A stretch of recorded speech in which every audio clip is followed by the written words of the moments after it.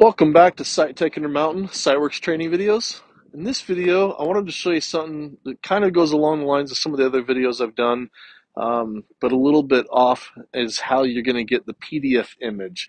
What I mean by that is I have a PDF image plan set of a garage with the perimeter footings in the middle, and that's all I have. No one sent me a digital set. I'm out here ready to go. I do have a general idea of where it's going to be, the face of the footing.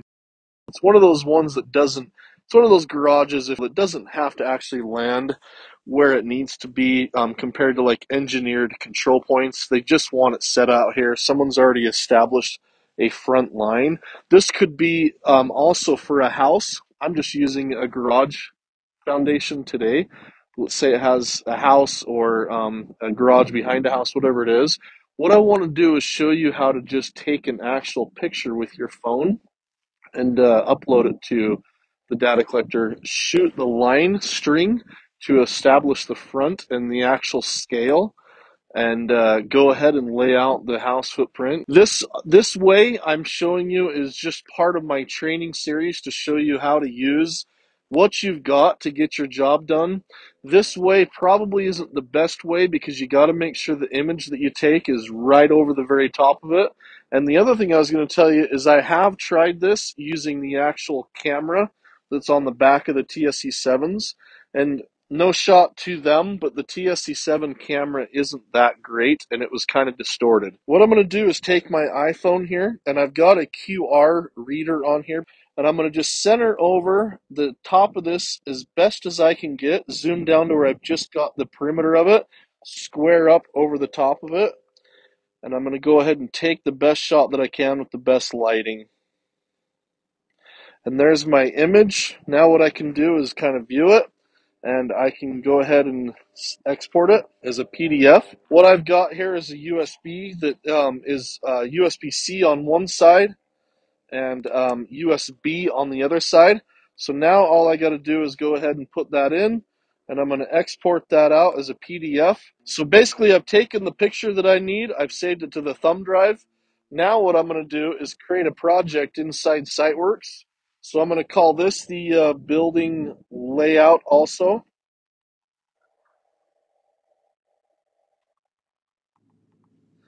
Don't have anything else to worry about in here. Control points, nothing. It's just an infill design, if you will. For layout, I will call it the work order. I will create one that I'm just going to call layout. I'm going to hit finish. Now what I'm going to do is go ahead and set up on a point that I have over here to do a 1-point calibration. I've already got my rover running off of a base that's in the area, so I'm not going to do that in this video. But to establish a calibration so that I can repeatably hit this place and also put this in the machine, I'm going to set up on the point that I have here. One thing that I needed to know here is if I'm going to lay out the actual front side of this plan set right here, what I needed to know is how long that is in order to actually set that up and scale it where I want it exactly. So I'm going to go with the 181 and actually lay it out that way. I'm going to go create a line string 181 feet long, which will then let me geo-reference that image that I just shot to my Siteworks program itself. So after the project is set up, I'm going to set up on this point right here in the corner to establish a 1-point cal, or it calls it a NOPE control point calibration.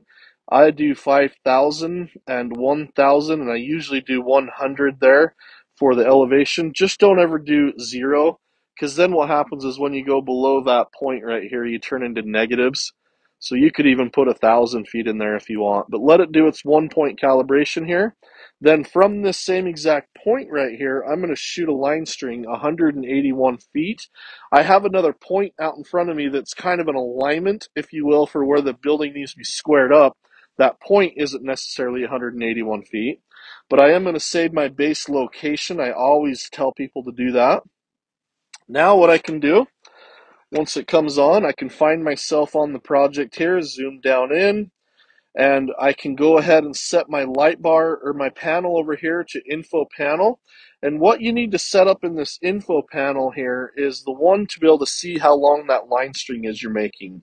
So if you go down to settings and you go down to info bar and panel settings, info panel right here, what I can do is go down in here and I can find the one in here that looks like measured length and total line length. I like to turn those two on, and then what I can do is go into my measure settings, the roller stuck in the mud, do a new line, and it could just be a line 1. I'm just going to delete it anyways, and then line as a type, and I'm going to hit accept.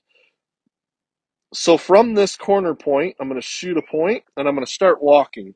And as you see on the top left there, it's going to tell me how far this line is getting. But I'm going to use the feather out in front of me to give myself an alignment for the face of the building so that when I geo-reference that image.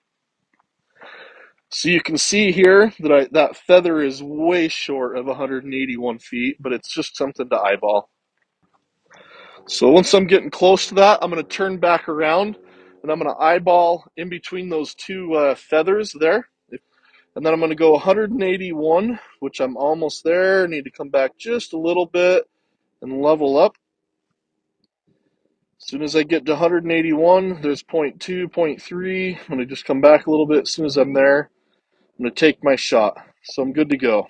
So now what I can do is hit menu and measure to kind of cancel me out of that line string. So I've got a line established, which is going to let me establish that image. So I'm going to take my thumb drive here, flip it over from USB to the or USB-C to USB, and then I'm going to hit the little gear right here, which is going to let me go to images on the tablet here. And now I'm going to check the box for background image, and I like to set this at 0 on the transparency, which means it's going to be full brightness. And then the image right here. So what I do is I hit the plus phone, my USB drive. So I got building layout right there, and I've got an actual PDF image in here, and I'm going to hit accept. It's going to go ahead and bring that image in. I'm going to bring it in as a high resolution. Now what I'm going to do is geo-reference those two corners that I was telling you about. So yes, I want to do a world file geo-reference because it didn't come in with any position. I'm going to do that myself. So what I'm going to do now is on that very, very first point that I took down by my calibration, I'm going to select that point. And then over here on the image, I'm going to zoom way in on the actual corner that I wanted to do. You can see right there's that 181 image. Or line, excuse me. What I'm going to do is establish the corner of the building from that point right there. So now on the next one, all I do is come back down here to the point that I just finished on the end, 0.2. And then on the image, same thing. I'm going to just basically go and find where that ends, which is that arrow, but over here on the footing itself is where I need that one. So then I hit accept and load it. Once again, I assure you that this isn't the cleanest way to do it. The cleanest way is to actually import a PDF from someone that sent it to you. I'm just trying to show you ways to use your rovers out in the field if you're just kind of stuck in the water. So it's hard to see, but that black line comes along and it touches right on the corner right there, but it follows the footing all the way down. I can view the other side to verify, and it ends right there. It's a little bit of a distorted picture, but now what I can do is with the rover, it shows me where I'm at. So I can simply just go around and actually start laying stuff out or pinpointing things. I wouldn't use this as a top high survey grade option, but now I can lay out, this is the actual corner of the footing here. If I needed to, I could go ahead and lay out exactly where that spot footing is. Or I can go ahead and go and find other corner points. But hopefully this video from SiteTech Intermountain shows you how to use your Siteworks thinking outside the box. You can take a picture with your phone and geo-reference now only from 1.7 in Siteworks and above. I hope that these training videos I'm making will help someone in a pinch or help them just start thinking of how to use this in ways that haven't been used before. Thank you for watching this video from SiteTech Intermountain on taking a picture of an image and exporting and importing it in and scaling it inside Siteworks.